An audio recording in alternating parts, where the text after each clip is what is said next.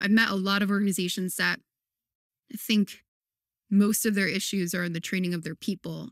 And 99% of the time, I see that it's actually in the way that they're setting their goals and deploying their strategy. Because once you train those people, they have no context on what to work towards. So it's such a holistic approach when you actually go through these transformations or try to set up a product organization. So you either need somebody in there to do it, or you got to really be ready to move when somebody comes in to help you. Through her speaking, consulting, interim CPO roles, and teaching at both Harvard Business School and online, Melissa Perri has seen more product orgs up close than possibly any human alive. In our chat, we cover the most common problems that product teams face and how to overcome them, when to hire your first PM, how to hone your craft as a PM, signs you're doing a bad job as a PM, also how to structure your product teams and product development process, signs your team doesn't have a strategy and how to come up with one, also how to come up with a product vision, and so much more. I love chatting with Melissa, and I learned a ton, and I can't wait for you to hear this episode. If you're setting up your analytics stack, but you're not using Amplitude, what are you doing? Amplitude is the #1 most popular analytics solution in the world, used by both big companies like Shopify, Instacart, and Atlassian, and also most tech startups. Amplitude has everything you need, including a powerful and fully self-service analytics product, an experimentation platform, and even an integrated customer data platform to help you understand your users like never before. Give your teams self-service product data to understand your users, drive conversions, and increase engagement, growth, and revenue. Ditch your vanity metrics, trust your data, work smarter, and grow your business. Try Amplitude for free. Just visit amplitude.com to get started. This episode is brought to you by RevenueCat. RevenueCat makes it easy to build, analyze, and grow in-app subscriptions on iOS, Android, and the web. Their platform lets you focus on growth rather than getting bogged down in subscription infrastructure. RevenueCat provides a backend and wrapper around Apple's StoreKit and Google Play billing to handle the implementation and upkeep of in-app purchases. RevenueCat is your source of truth for customer status across platforms and provides out-of-the-box analytics for key subscription metrics like monthly recurring revenue, lifetime value, retention, and more. With RevenueCat, you also get pre-built integrations with best-in-class tools like Amplitude, AppsFlyer, and Firebase. That means reliable, consistent data sync to your entire product and growth stack in minutes. See why companies like Notion, Visco, and Life360 use RevenueCat to power in-app subscriptions. Learn more at revenuecat.com. Melissa, welcome. Thank you so much for joining me. Thanks for having me. It's absolutely my pleasure. I wanted to set a little context for folks that may not be familiar with you. How many PMs have you worked with and helped, would you say, over the course of your career? Ooh, so between teaching, consulting, and all of those different things, it's probably north of 4,000 at this point. I think we're approaching 5,000 now. Oh my God. Okay. And then how many companies would you say you've worked with?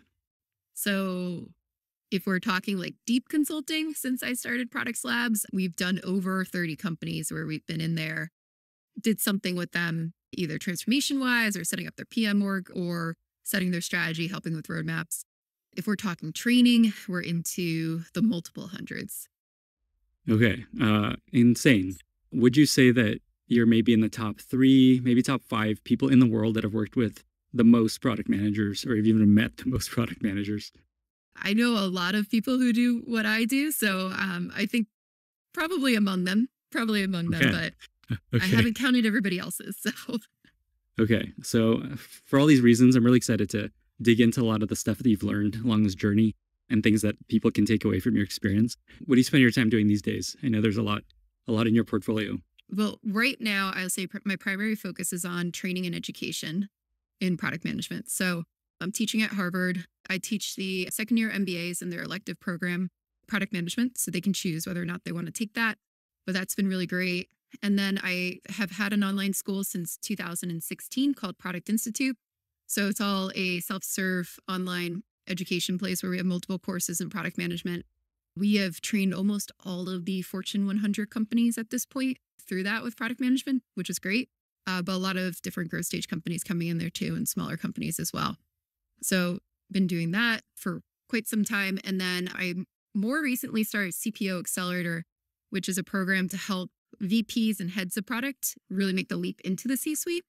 So that's been really great because I believe that the more we train people to be better product executives, the better the products they'll make and the better product managers they'll make by training them as well. So that's been my primary focus. I am writing another book called Product Operations. After writing Escaping the Build Trap, I thought I would never write again, but it's time. I know that feeling. So I'm excited about that. I'm writing it with my former VP of product at Products Labs, Denise.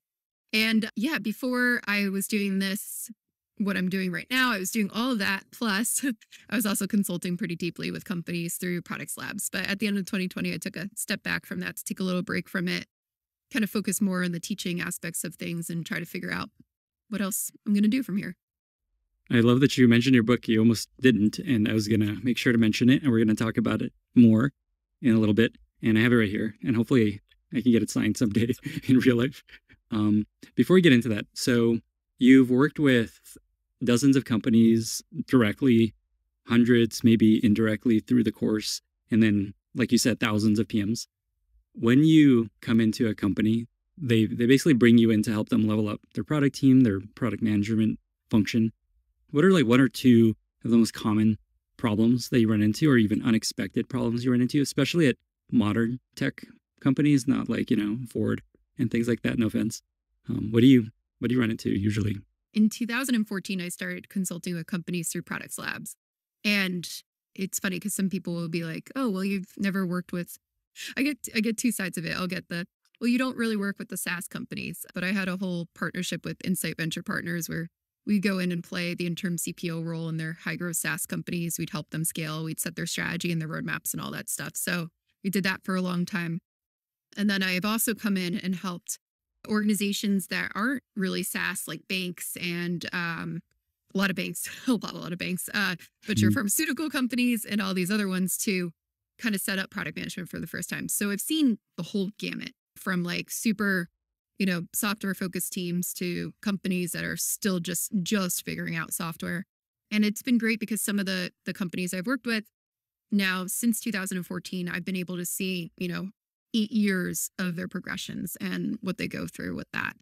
And I'd say like, it's very different if you're SaaS versus non-SaaS. But if we're talking about like the SaaS companies that get software, like software is what they sell. Software is a critical part of their strategy. They're bought in. They know that it's really important. One of the biggest issues I kind of see with them in product management is at this pivotal scale up phase where they go from, hey, I found product market fit to I'm ready to scale.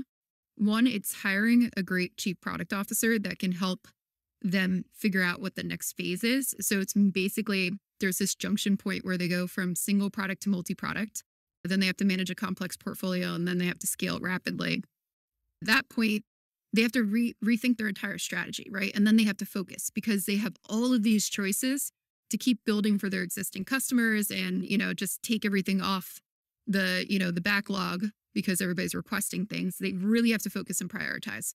And that becomes absolutely critical, but it's usually the first time that companies actually had to form a comprehensive strategy and a prioritized strategy and deploy it to hundreds of employees, which will scale to thousands of employees.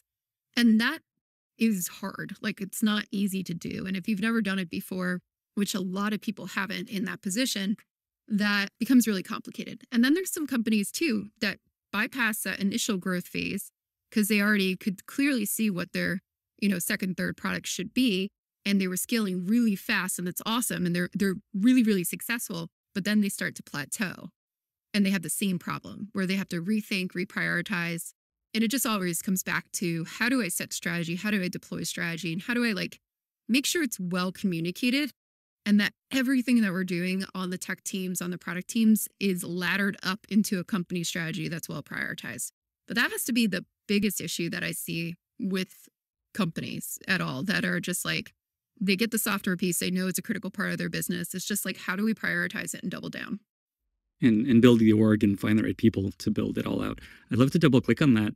What is a sign that it's time for a CPO? And then what do you look for when you're hiring a CPO? I know these are big questions, but I'd love to hear your thoughts.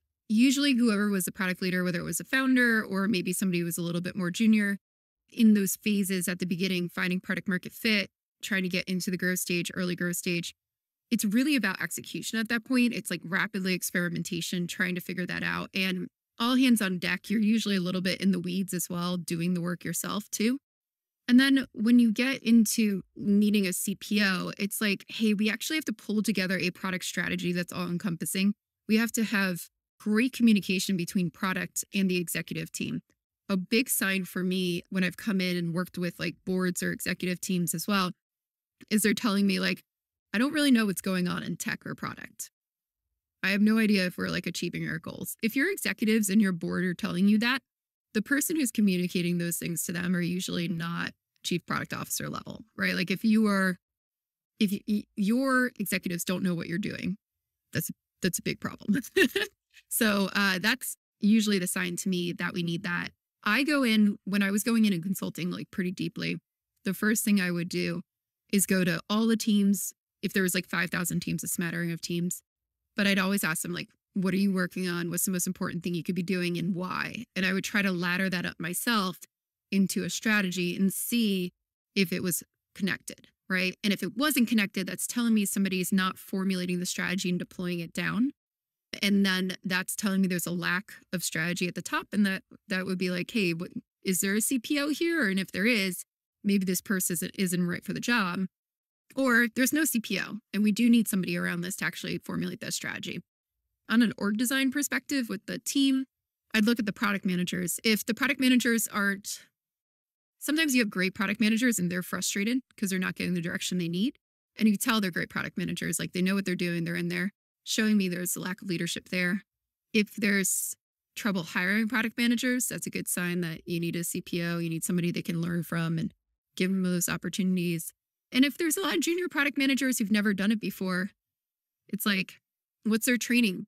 What's their training path? Is there something in there? Is there a process implemented where everybody can follow it? Is there a way for them to learn? If those things are lacking, that's telling me like there's a gap in leadership on the product level.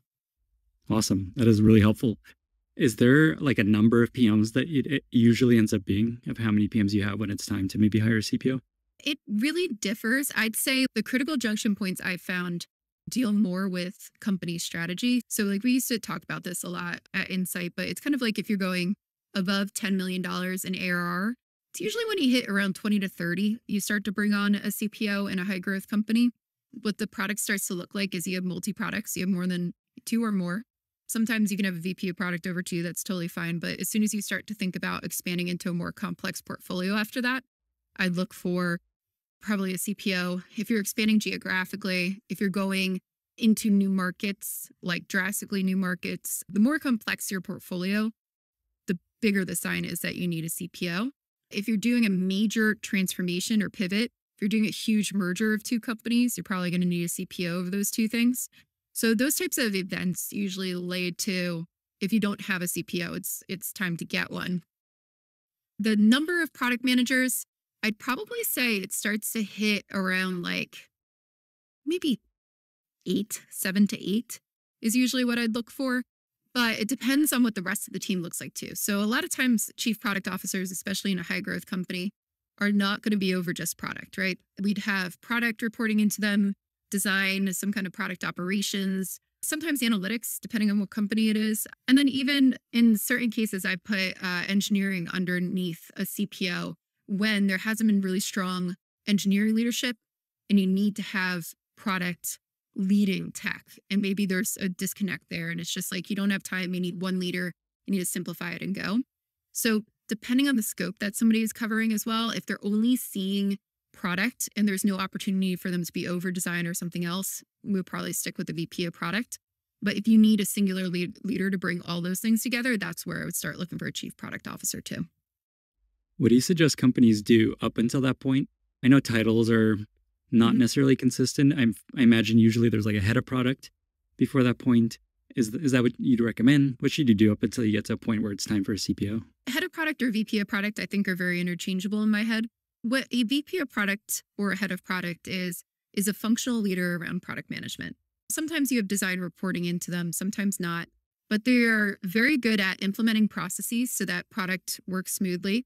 They can pull together the roadmap across all of your product managers. They can usually train lower level people. Where the gaps come between that and becoming an executive is like interfacing with the board, understanding the financials super deeply so that you can create revenue projections off of what your roadmaps and your product's strategy is going to be. So like chief product officers have to deeply understand how to get from, roadmap to revenue and how to analyze those things and put it into perspective. So they're usually joined at the hip with the chief revenue officer or the head of sales, the CFO. They can confidently project to the board. They're a fantastic executive navigator when it comes to dealing with other executives and bringing those things together. And they can oversee a lot more functions than just product usually. Like everything can kind of, they're a senior enough person where you can have a couple different functional lines report into them with a head of design, head of product reporting up. So VPs of product are usually fantastic at growing like one or two products. But then when you get into multi-product strategies or very complex platform strategies and the scope starts to really creep, that's where I would start to bring in a CPO. I was going to ask you about what to look for in a CPO, and you answered it. So amazing. Real quick, before we move on to kind of the skill of product management and some thoughts there, when would it make sense for a company to consider bringing in someone like you to do either interim CPO role or just to help out? Yeah. So I hope you never need me. That's my goal with everything I do. I'm always like, I just want it to be, I would love to put myself out of business one day because I just want this to work really well. But where I am needed is usually when a CEO isn't sure who is the right person to hire. They're usually on the fence. I've come into organizations to help CEOs where they're like, do we need a product person to oversee this? Like, I don't know what a product person does. And I usually talk them through like, hey, what are the challenges you're having? And they tell me everything. And I'm like, okay, these ones are actually caused by you not having that partner to work with, right? Like if you had that partner, this is what they could take off your plate and free you up to focus on your vision and, fundraising and all the other stuff they have to do as a CEO. So typically that's where I'd come in to advise. And when I came in consulting in the past, my motto was always like, well, first I'll say like I spent a long time doing transformational work where I would deeply embed and try to push org design and, deploying strategy and really taking these organizations that didn't understand product management and helping them design how to do it. So I did that for quite a while. And then when I started working with growth stage companies, my objective was like, how do I get in and get out as fast as possible and bring them in the right leaders? So what I learned having been like deeply embedded with these organizations doing this transformation work was, somebody needs to be at the helm of all of this work consistently, right? And they also have to be able to make the decisions as well. So you can hire a consultant, but if you don't listen to the consultant, nothing's going to change. And that does happen more often than you think, where everybody just hires and they're like, no, not that way. And you're like, okay, well, it's up to you at the end of the day. I can't change it for you. I've also had people hire me as a consultant and be like, well, no, you change it. And I'm like, I can't. Like you can't just tell me to do your job. Like you have to go out there and do it yourself. But I will give you all the informed choices and try to design it to meet your needs. And, sometimes it's not coming out super ideal and perfect, but it's all a transition, right? Like so we make roadmaps for transformations. But being deeply embedded like this, I was starting to think like, how do I make sure that this lasts? And that's where I believe strong product leadership comes in. Whether you train somebody up in the organization to take that role over and keep driving it forward, or you hire in somebody who knows what they're doing. So when I started working with Insight, our premise was like, we will never touch a company or be in a company hands-on for more than 3 months, right? And the idea was within that 3 months, we hire in a chief product officer to take the helm and we do just enough to keep it on track, playing an interim CPO role to make sure that, they can keep delivering, they can keep growing. We'd have just, enough of a roadmap to keep the teams moving. We'd train them a little bit. We'd help implement some processes. We'd help get all the information a CPO would need so that when they walked into that organization, they could read the background on their customers, understand what the strategy is so far, look at the current roadmap, watch some customer interviews, know who to talk to, get the lay of the land, and have like some people working on stuff. And then they could take the time they need to actually build a strategy that's going to help grow the company. So really at the end of the day, when you need some help, you realize something is not working, but you're not sure how to make it right. And then you can either hire in a leader. Sometimes the question is what kind of leader? That's when you try to hire a consultant, get some outside expertise on that. Or if you want to hire an interim CPO type person, you have to understand like that's very temporary, unless you're trying to like convert that person into a full-time, which is totally fine if you want to do that and have those expectations going in. But consultants can only help as well when you're willing to take action. So I tell some companies as well at the beginning, like you're not ready for this unless you are ready to take action. And sometimes that's drastic change. Sometimes that's changing up people. Sometimes you look at your organization and say, this isn't the organization that's going to get me to the next level.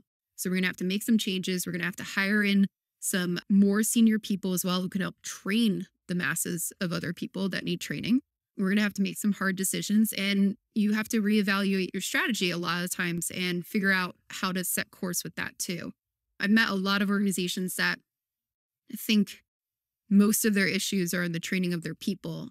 And 99% of the time, I see that it's actually in the way that they're setting their goals and deploying their strategy. Because once you train those people, they have no context on what to work towards. So it's such a holistic approach when you actually go through these transformations or try to set up a product organization. So you either need somebody in there to do it, or you got to really be ready to move when somebody comes in to help you. I was going to save these questions for later, but it's a good a time as any to get into them around strategy, which your book is about. I would say is the fact that people just build features and don't really have a strategy or are using a strategy. And so just spending a little time there. What are signs that your team or your company either doesn't have a strategy or aren't using their strategy?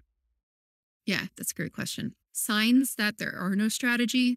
Teams are all working like dogs, like they're working 80 hours a week. I see this all the time. People are heads down, crunching, releasing, or sometimes not releasing, but they're working like crazy and none of the metrics are moving. So the executive team is going, what is happening? Product is a black box. Tech is a black box. We've got all of these people. What do they do all day? Like, great example of when there is no strategy. And what usually is happening is there's this missing middle. It's like we all know exactly what each team, we don't all know actually what each team is working on. The teams all know exactly what they're working on, which is usually some kind of feature enhancement, new features, whatever you got, right? Bug fixes, all that wonderful stuff. The people they report to usually know what the teams are doing, but the executives are like, cool, how does that matter, right, to our business? How does that actually ladder up into our vision, where we want to go, our objectives for the year, our goals? Great sign that there is actually no strategy deployed correctly. Now, when I say too, like there's no strategy, there's usually some kind of strategy, but it lives in people's heads and they're really bad at writing it down and getting it out. So I always tell people too, if you think that there's no strategy, like go just like interrogate people for a while, like go talk to the leaders. Is this good if we hit these numbers? Is this bad? Why? If I release this thing, what do you think will happen? What numbers will change, right? What behaviors will change? How will this make us better? Usually you can pull out what people believe the goals to be, and sometimes they're just not explicitly written down. So that's an exercise that I typically do too when I don't see strategy well manifested in these organizations. I just go in and I say like, okay, what does good look like for you? Like, where's the vision and where are we going? And I ask all of these questions too to a lot of people, and you find that there's different answers across the organization. That shows a lack of alignment on a complete strategy as well. I once asked all the executive team at a healthcare company, like, what's the vision for this company? And they said, to be the backbone of healthcare. I said, what does that mean? And they couldn't elaborate. Nobody could elaborate on that. And I said, cool, that's like a tagline, but it's not a vision, right? What are we manifesting into? What are we doing? What are we not doing? Who do we want to be when we grow up? 5 to 10 years from now, how are we different than we are today? Those things, more often than not, are not written down and they're not clearly communicated. So one of the exercises we do is we write. If I see that there's no strategy, I'm like, you need to write a 2-pager. I have CEOs write 2-pagers on where did the company come from? How is it different today? What are our external threats to our market? what's our competition? How do you view our competition? What should we care about? What should we not care about? What are we going to do? What are we not going to do? And then prioritize their strategic intents, or what I call them, which are like really big business movers for the next, 2-3 years. So it's like, are we going to go up market? Are we going to go down market? Are we going to expand geographically? Are we going to innovate into a completely new market or a new opportunity? Those types of things need to be clearly prioritized at the top. And then you can start to make the product portfolio at the bottom. And when there's a missing strategy piece, this, I call it the missing middle, is usually gone, which connects those strategic intents and those business outcomes back into what the teams are actually doing. So it's like, great, that team is, building a widget for salespeople to do cold emails. Why? Right? Like, how is that going to move us into what we want to do for our vision? Is it retaining people because we have a problem with their current market? Is it allowing us to enter a new market if we put it together? But if we think about all the things that teams do in isolation, it's not enough usually to move those business metrics. So what people do in lack of strategy is they spread the team too thin across tons of initiatives. Like, one team usually isn't enough to get some really hard-hitting metrics out there. And then you don't see the progress that you're actually looking to see as an executive. If a feature ships but no one knows about it, did it really ship? Keeping customers and internal teams like sales, support, and marketing in the loop on what's changing across your product is surprisingly hard. First, you have to dig through tickets and pull requests just to see what's been done. Then you have to figure out what's relevant to each person, craft updates, and then share them across all of your channels. Multiply this by the number of things that ship every week, and that's basically a full-time job just to keep everyone updated on what's changing. That's why high-velocity product teams like Monte Carlo, Armory, and Popsicle use MakeLog. MakeLog makes it easy to see what's happening across tools like Jira, Linear, Asana, and GitHub, and then to write bite-sized updates which you can immediately share with your audience wherever they are, including within your app, on Slack, over email, and even on Twitter. No more long, boring, blog-style changelog posts that slow you down. Just quick and easy updates that keep your users informed and happy. Try MakeLog for free today. Just visit makelog.com/Lenny to get started. So you're like a PM on a team, or even just a leader of a company, and you're like, I think we might have a strategy. Maybe we don't. I'm hearing like things that are true at our company, and I'm kind of worried. What does it look like for me to like have a strategy? You named a few things that you should probably have: vision, intents, and actions, and things like that. What's like kind of like the checklist of, well, if I have this, that, we probably have a strategy in place at least. A good test is you go to all of your teams and you ask them what they're doing and why. Exactly what I was talking about before. And they all tell a similar story. We're working on X, Y, and Z because it goes into this initiative, right? And it causes this type of value for these customers, which in return is going to get us this business value and help us enter these new markets, right? They can connect everything they're doing from the tactical stuff on the team all the way back up to the business metrics. And if you deploy your strategy well, your product teams will deeply understand how their stuff actually impacts the business. And if you don't deploy it well, they're going to be like, I don't know why I'm building this stuff. So if you have a bunch of people asking you like, why are we building this? Then you didn't do a good job as a leader explaining what it is that you're after, right? So everybody should be telling the same story. Another amazing sign when this is all done really well too, that I love, is there's usually way less infighting across stakeholders and executives. One of the biggest issues I see in organizations is when executives all have different goals and they're not aligned on the same goals for the company. So it's kind of like sales teams over here, like, no, like our goal is, net new logos. And you're like, cool, but like in what markets and how is that prioritized against what we're building from our product roadmap? And why is this not in sync? And I've seen really bad CEOs like pit their executives against each other with different goals. So they don't see each other as one team. And the executive team should be one team. And the best teams I've ever seen, the most successful companies I've ever seen, everybody works together.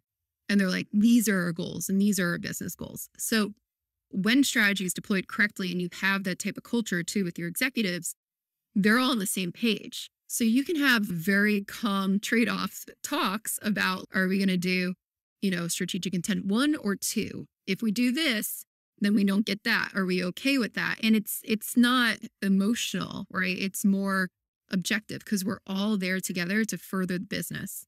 And a lot of times, like people, we complain as product managers about stakeholders all asking for different things. And that's always going to be the case. There's always going to be a little bit of that, but you typically will get less of that on the team too, because the priorities within each part of the business should be aligned to the overall priorities. And it will be easier to manage and it's easier to push back on why we're not doing one thing over the other thing because we all know what our goals are. We all know what the company priorities are, and we can see why one thing versus the other won't work.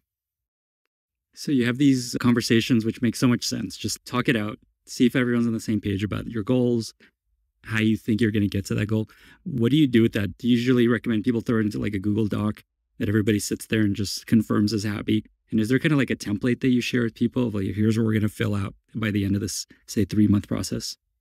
Yeah, I think it varies from company to company. Some companies already have their own template and I'll just use that. I don't try to reinvent the wheel when it doesn't need to be reinvented.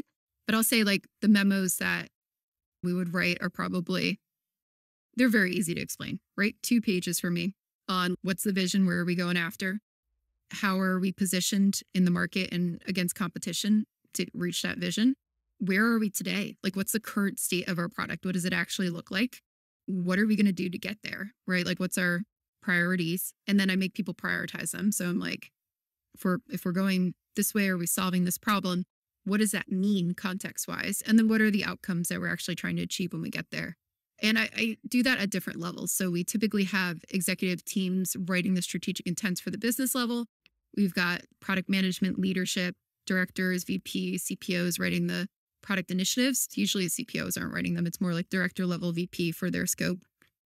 Product initiatives are usually very problem oriented around like big problems we can solve for our customers. Like they're meaty. They're usually made up of multiple epics. And then you've got your product teams on the ground floor working with the developers. I use epics are such a everybody doesn't agree on what they are. I call them options sometimes too, but it's the solutions. It's like, what's the solutions you're going to build to actually get into those product initiatives, solve those problems for the users, and then hit those strategic intents. So you could pretty much write a 1-pager, 2-pager like that for every one of those levels. And I think that's great. I think the more we write about these things, the more we talk about it, the more we put it into prose, the better.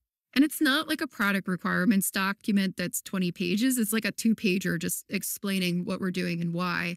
And that context we usually throw into Google Docs or a wiki or something like that, link them all together so that you can go from one to the next and then read all the way up the strategy tree. I love that. It's so simple and like not so formulaic that feels like company can do it. And it's not like there's a rigid one way to do it process.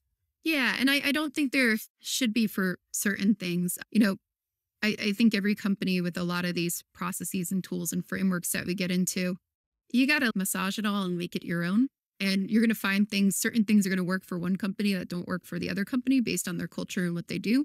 But I think the more that we can just write and talk about things, the easier it is for all these different companies to find their way of working. And then you codify that and you deploy that throughout your organization. On the vision piece specifically, it reminds me when I was managing PMs, one of the most common areas of development for them was get better at vision. There's always this like, here's an opportunity to get better vision. And it's always hard to explain exactly what that means and how it looks when they're doing better at vision, other than just coming up with an incredible idea that we execute on. So maybe very tactically, what's like a form factor you suggest for folks to even lay out a vision? It sounds like you really encourage writing. Is that how you like to think about it? Or do you find storyboards are often great, or sketches, or anything else? Yeah, like when I write out visions, I like writing. I think that to me is probably the easiest way I've seen people lay it out. I've also seen people put together like at Athena Health, when I was in their consulting, we had one team with a fantastic like head of UX and a VP of product who would sit there together, and they made a great like presentation of the vision, but they mocked up prototypes of what it could be. And it wasn't tested or set, but the visual pieces of that got people really aligned over like, oh, okay. And the diagrams I find when you can show like how certain things relate to each other, sometimes it does come off in words. So I like a combination. I like a combination of some kind of presentation plus writing. And I think if you do those two things together, it becomes really powerful. But for me and for a lot of people, especially executives I've seen too, sometimes they're more visually oriented. So if you can, grab your UX designer and sit there and sketch out ideas, and it doesn't even have to be wireframes, right? It doesn't have to be the end state of the product. It could just be like how customers interact with things or diagrams about the ecosystem and stuff like that. That just helps to draw a little bit more color on it. But I think those two things kind of go hand in hand. I love that. I find that anytime I have a designer helping me with anything like that, I always look so much smarter Oh, because so they much made it better. look so much better. Yeah, exactly. Oh, I Such love a it. superpower. It is. And it's just like, it's amazing.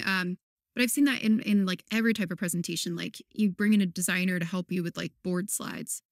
And you're like, oh my God, it all makes sense now, right? Like I could talk over Right. these You types look of like a things, but genius. yeah, and you look like a genius. You're like, damn, these look real good. And so I think there's just such a joint relationship with any type of presentation or trying to explain like where you're going or what you want to do. If you can explain it through visuals and with design, oh, it's just gonna be so much better for everybody. Yeah. On the vision piece, do you have any just general advice for getting better at vision? I try to think about a lot of there's a couple tips here. One, a vision should be concrete enough where people can picture what it will be in their head. It can't be a fluffy, like, be the backbone of healthcare, right? Like, what does that mean? I don't get it. So people need to be able to look at a vision and say, I can see how we're going to, like, I can understand that we're going to get there one day. I don't know how we're going to get there today, but we will find out along the way, right? That's a good vision. It's lofty, far enough away where you can't just be like, oh, we build that one thing and we hit it. It's not a lofty enough vision, right? It should be something that you really want to iterate through and test and try to figure out how to get there. Uh, it should not be what you are at today. That's a sign of like you hit the vision already and maybe you're just tweaking and exploiting it, which is totally fine, but that's not really a good vision for the future. I'd say too, the way that I think through it is like, how are we different? And it's crazy how many visions I've read where nobody actually talks about how they're different. It's like, we're going to be the best. Be the best. All right. How are you going to do that? Right. And I think it's fine while you're formulating a vision. And this is why I personally like writing. I would just literally brain dump in there and be like, well, our competitor A does X, Y, and Z, and we definitely don't want to be like that. So what could we do to be different? We could do this, this, and this, right? And if you just brain dump all those ideas about, what type of value it will bring for your customers, who you want your customers to be, right? Sometimes I don't read about other like future customers or who you want those customers to be in the future. How is the value different than the value you provide today? Is it going to be different or are you just doubling down on what you do? The ways that you provide those value, how is it different than your competitors? Why is it better? Not just being better, but like, why is it better? What's the ways that you're going to win? And then also, I think good visions also say what you don't want to do. I love reading a vision that's like, we're not going to be like that. And that to me is so powerful because you're like, oh, okay, we're not going to copy that, right? We're not going to go after that because you can easily have a whole team be like, oh, let's just copy what they did over there. I'm learning a ton. Thank you for sharing all this. This is, for me, really helpful too. On that topic a little bit, say a PM wants to get better at strategy, which we talked a little bit about. Do you have any advice? Someone trying to get better at being more strategic and thinking about strategy? Yeah, it was interesting. I was just talking to one of the chief product officers who graduated from my program last year. And now she's the CPO of a company. And I said, what was your advice for especially people who are not chief product officers yet or ICs? Because I hear from a lot of people, I'm not given the opportunity to work on strategy.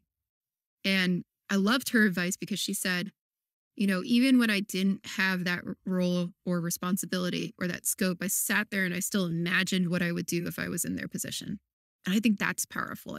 Pretend you're the CPO. Would you do something different? What would you do? Can you dig into the data? Can you ask questions? Can you get into there?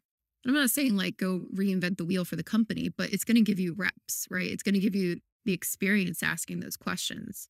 So I think that's powerful, picturing what you would do in their scenario. If you want to get better at strategy, talk to people who really understand the market, really understand the financials. I'd go talk to your chief product officer if you have one and just ask them, like, what's your process? How do you set this? Right? Like, we got to these 3 priorities or something. Like, how'd you get there? What'd you look at? I think that's important. Just having conversations with people about what their thought process is, how they analyzed it, what that means. I think that's really important. When you get into setting strategy at higher levels for product, a lot of it has to do with the market and the customers and the financials and things that we don't get exposed to as much as, as a team level product manager. So the more you can talk to people in other disciplines, go have conversation with sales and see why people are buying competitors. Like, what was your win-loss analysis? Why are we losing? What do you think is the issue?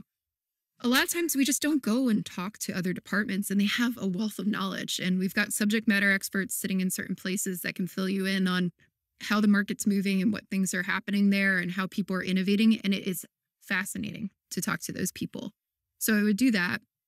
I would talk to other departments. I would talk to your leadership, try to understand their thought process. If you are a leader and trying to figure out how to do a lot of this, one of the biggest issues I see for leaders, and why I got very excited about product operations over the last couple of years, is the lack of data. One issue I see is that leaders have never really set strategy before. So they get into these positions and they don't know where to start. And the place that you need to start is data from everywhere. You need to start with internal data, and you need to have an analyst on your team. I also tell them hire a data analyst, hire somebody, some ex-McKinsey consultants. Like, they're great at crunching data. I had them on my team. It's amazing. But they'll pull the numbers out. They'll find interesting patterns for you. And you say, I want to answer these questions, and they will go get the data for you, put it into ways that you can actually look at it. And then you can start making informed decisions. So you want to take that data, you want to take customer research. So whoever's talking to customers, you want to bubble that up and make sure that you can see that as well. You want to take the company goals and put that into context. And then really strategy always comes down to asking the questions about, like, how can we win? How can we get further to the goal, which is the vision, right? But it's also keeping it into context of where we are now and what we're able to execute on now. And I think it's interesting because it's like, we don't always make the right choice when it comes to strategy, but you got to make a choice. And I think that's the hardest part for some people. They're like, I want to be 100% certain this is going to work. And you can't. And I think a good aspect of being a leader, whether you're a product manager on a team or even an executive, is making the best informed decision that you possibly can at the time, but then also being willing to correct yourself if you find out it's the wrong one by looking at all the information and then saying, okay, let's try something different. And that, to me, is how we do great strategy, right? Like, we take all the information we can, we make the best possible guess to go in one direction, and then we just keep reevaluating it to make sure it's the right direction. And if it's not, we pivot. I love that your answer is talking to people, getting information, gathering data, thinking. And it's not go read books on strategy, go get an MBA or anything like that. It's you get better by doing it and learning from other people, right? Yeah, and seeing it too. Like, for me, when I'm learning about strategy, right? Because it's not like I just, started product management and started doing strategy immediately. I analyzed how other companies did it. So I was like, how did Netflix do their strategy? How did this company do their strategy? And reading how a company goes from point A to point B is fascinating. There's tons of articles on there about how companies have done it, but it just helps you see that everybody does it differently. Everybody's got a different framework. It doesn't matter what framework you use as long as it works for your company. But they all got to that framework by asking those questions and looking at the data and deeply understanding the market and deeply understanding their customers and just trying to piece it all together. Awesome. You touched on product operations, which I know is the book that you're working on now. I know that there's an emerging role, product operations. Can you kind of give us a preview of what this book's going to be about and what people should be thinking about there? Yeah. So having worked with all these companies, especially the ones that are scaling pretty rapidly, I started realizing, like, hey, we trained all the teams, we deployed the strategy, we've got a bunch of people now in this product management role. And then you look at certain things and you realize it just didn't scale to the rest of the team and things broke down. Like, one, standardization of processes. Everybody have a different roadmap. Cool. I can't do anything with that when I'm trying to set a strategy. Like, if I can't compare your roadmap to that roadmap, all your time horizons are off, all your data is off, nothing's like, set in the right format, I can't roll that up into my strategy as a product leader. 2, maybe there's no career ladders for the product managers. 3, we're having like 18 different types of meetings and all the wrong people are in the room. Product managers can't get the data that they need to make the informed decisions on the product strategy. We're interviewing customers one off, and then I find out the same team is hitting up all these customers over here again. They're getting really upset. These customers don't want to talk to the same team over and over and over again. Product management at scale is really hard, and that's where product operations comes in. So what it does is it helps you get the right insights to the team and then helps standardize those outputs and those check-ins to make sure that you're on track for the right strategy. So there's usually 3 parts to it that I say, and not all companies have all 3. And it depends where you're at for where you want to start with this. But typically we have internal data and insights. And that's a team that's going in and taking all the data that we have that lives in our financial systems, our user analytics, all of these different things that live inside our company. And they're helping to surface those up in ways that people can look at them, see the progress of our strategy and track those OKRs and say, okay, we're going to go this way or that way. So that helps give us the inputs we need for strategy, helps monitor the strategy, and it helps us make decisions. Then there's also customer research and user insights. So that's really the external data, and market research, customer insights and market research. So that's like the external data that doesn't live in our company that we need to get from our customers or our market to help inform strategy. So from a market research perspective, that might mean, having subscriptions to publications or making sure that we have like subject matter experts who are giving us great advice where the market's moving. But then also for customer research, it's like standardizing the approach so that product managers can go talk to customers. So we're not hitting up the same person all the time. We're recording all the user interviews we do in a way where we can actually search through it and, gain that information later and go and revisit those things. It's really helping to streamline it. It's not centralizing user research as a practice. It's helping to scale user research so that we can enable more people to do user research, especially when you get into some of these companies. Like when I first started doing this, it was at Athena Health and we had 350 product managers and we had to make sure they weren't bothering the people at the same hospital over and over and over again because they were when we came in. And we said, wow, okay, cool. We've asked these people now the same question 10 times from 10 different teams. Like, how do we make sure that those things don't happen? But how do we also empower those product managers to go still talk to them when they need to? So we're not taking user research away. We're just helping make it more scalable, more efficient, give them more tools for it. And then the last one is really standardizing your processes, your cadences for strategy check-in. So it's like, hey, we do roadmap check-ins every month. These are the people that need to be in the room. We do, quarterly planning sessions with executives, and this is the inputs to it. This is the outputs to it. Here's the decisions we make in this meeting. This is what we review. And those people can help do that part and then help standardize the product management processes that touch other divisions. So for instance, like if I need to update roadmaps to sales, like they will help, own that cadence of what that looks like and how those formats go out. But what I say is it doesn't standardize stuff that only belongs to a team. Like, I don't care how a team does their stand-ups. Like, you choose how to do that. I'm not going to standardize that. But I do care what format your roadmap comes in. I do care how we make sure that we have a good working relationship with sales. I do care that we have a good working relationship with product marketing, those types of functions. That's kind of the interactions that we want to standardize. I can't wait to read this book. When do you think it'll be coming out? We're aiming to get it out before the end of the year. Oh, wow. Okay. That's pretty soon. I know. It's coming up. Hopefully, kind of on that topic, as a PM, trying to learn, trying to get better, there's so much information out there. There's books, newsletters, guilty of that, tweets, advice, podcast, all these things that are always coming at you as a PM. And I hear a lot from PMs that are just like burnt out by all of the information always coming at them. And it's just like never ending advice. Do you have any advice for either new PMs or just any PM of just like how to take in knowledge that's all out there and not just kind of burn out? I'm going to burn them out with more advice. Yeah, What's my advice without the advice? This is all the only advice they'll need. So I'd say one, the best thing that you could possibly do as a product manager, even if you've been in this role for a while, is to make sure that you're always learning. But the way that you're going to learn the most usually is from execution. So what I'd say is first focus on that. Focus on doing your job every day. Then I would analyze your job and say, what's working, what's not working. And then take out certain pieces of it that you want to get better at and then do a deep dive into that. So like for me, when I was thinking about, my career and my stuff, I did a similar approach where I just run into problems and I'm like, I need to learn more about like why that problem is causing this. So if, one of them was like agile, like I found out that a bunch of people who never did product management before became product owners. They were writing like 8,000 user stories for like very small little features. I'm like, why are you writing so many user stories? So I went down like a rabbit hole interviewing everybody who wrote the Agile Manifesto and did Scrum and taught all those things to find out like where this came from. So then I could figure out how to fix it. And I think you need to carve stuff out like that, where you go, what's this topic I want to get better at? What's this going to do to help me get to the next level? Where do I need to learn and help fill in my skill gaps? So for instance, if you're not great at user research or you haven't had a lot of experience talking to customers, I might deep dive on that.